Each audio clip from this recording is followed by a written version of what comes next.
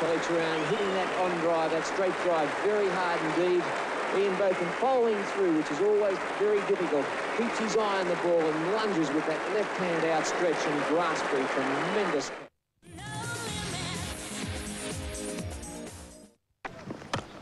There it is in the deep, and Graham Yallop. What a great catch! A magnificent catch by Graham Yallop. It was hard to pick up. He didn't pick it up for a moment.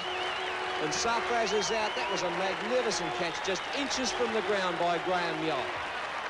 I think the feature of this catch was the fact that Yallop anticipated it very well and was already speeding in as Sarfraz slashed outside the off stump. The ball went in the air skimmingly towards deep third man, and Yallop coming in, dived forward, elongated himself, and came up with the catch. So that's the second great catch that Yallop has brought off in this innings. And now the 6th wicket is down with 604 on the board.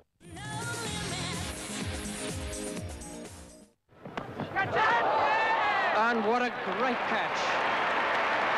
There's been some marvellous catching today. 2 by Viv Richards.